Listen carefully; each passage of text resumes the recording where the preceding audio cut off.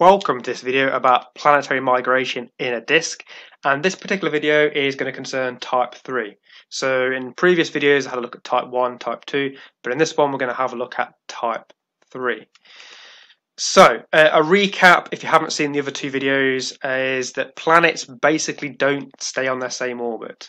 They do change their orbits, they wander around, and there's a variety of different mechanisms that can actually be responsible for that.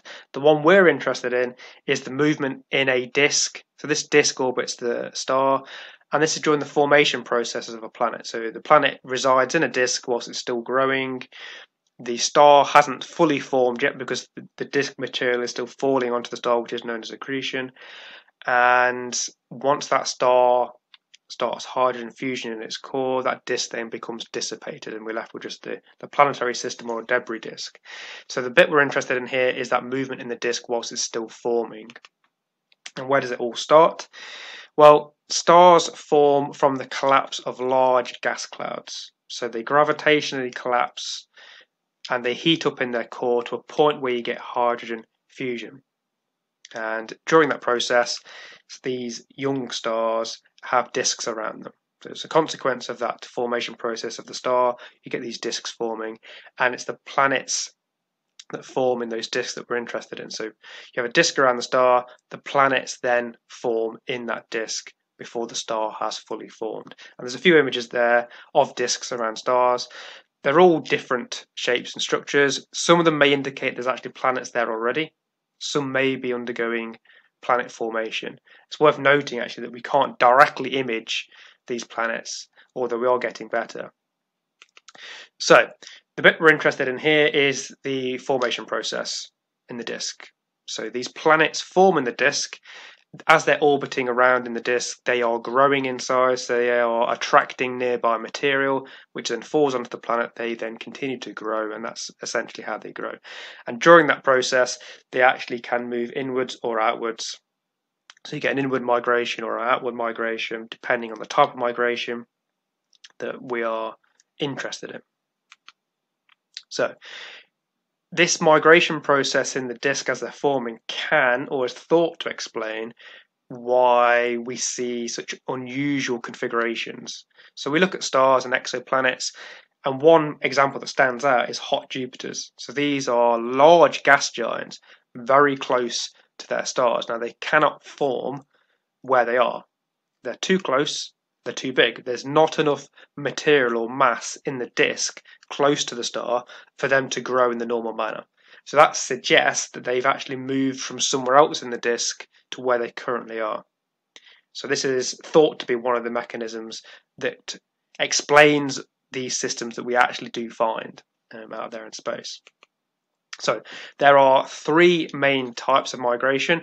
We looked at type 1 and 2 in previous videos. So type 1 was a small terrestrial planet, so like Earth or Mars size. It doesn't significantly alter the structure of the disk. So they're not big enough to distort the disk in any meaningful manner. Type 2, once they get to a certain mass, so round about Saturn size, they can clear out a gap in the disk. So they gravitationally clear material out in the area of their orbit, so you get this gap forming. And then the migration types change. It doesn't necessarily migrate in the same manner when it transitions from one to the other. Now type 3 is the same as type 1, same sort of planet, same sort of disk. There's no main structural change to it, but you have a more turbulent flow in the disk. So remember, it's a gas disk. You've got like vortices there, eddies, and the planet interacts with those and changes the way that it moves around in the disk. So that's type 3. So it's worth noting at this point about viscosity. So low viscosity disks can support vortices and a turbulent flow. What do we mean by viscosity? Well, as an example you can see on the screen here, on the left hand side you've got a low viscous fluid, and on the right hand side you've got a much higher viscosity fluid, so it's a lot thicker. And it probably makes sense looking at this that actually the low viscosity one is easier to get things like eddies and vortices and a more turbulent flow than the thicker one. And this is the case for planetary disk, or sorry, the disks around stars where the planets are forming. So on the left here, you've got a low viscosity fluid, which is kind of in Jupiter's atmosphere, and you can see the storms, in comparison to what you have on the right, which is a higher viscosity fluid, which is something like honey or a syrup or something like that. And it, again, should be obvious to see that one of them is going to be easier to support things like a vortex or a more turbulent flow. And it's these low viscosity disks that the planets are forming in that are going to support this sort of flow. And again, you can see here a more turbulent flow, and you've got lots of kind of eddies forming, vortices. And just imagine if you've got a planet in that sort of a flow, it's going to interact with those, and it will change the way that it moves. Its behavior, its migration rate is going to reflect that. So, as we mentioned before, type 1 and type 3 are pretty much the same. The difference is you've got a more turbulent flow in type 3, and those planets are interacting with those vortices, and that will then alter the way that it actually migrates. So in type 1, the migration rate was fairly smooth. So as it moved inwards, because it was typically an inward migration in most cases due to the imbalance of the inner and outer spiral waves, it's a fairly smooth process. It doesn't have sudden movement, and it doesn't change massively. So it's a fairly smooth inward movement, basically, or migration rate. Type 3, however, is the opposite.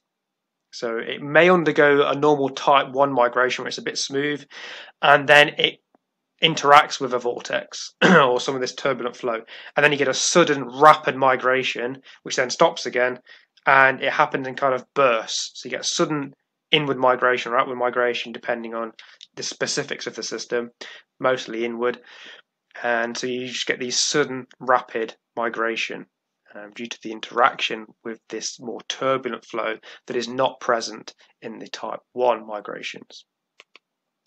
Now, it is worth noting, and something I didn't mention in the previous videos, this is just a theory really. It's very difficult to actually prove this to be the case. We know something's occurring because planets are not where they formed. So there's, again, hot Jupiters, they're too close to their star, so they definitely don't form where they currently are, and migration is one mechanism that kind of puts them where they are. So it is the theory. When we actually see these disks, it's very, very difficult to actually observe the migration occurring due to the timescales and the distances that they are away. So it's just worth bearing in mind that it's an idea, not necessarily 100% correct. Thank you for watching, and if you enjoy, then check out some of the other videos.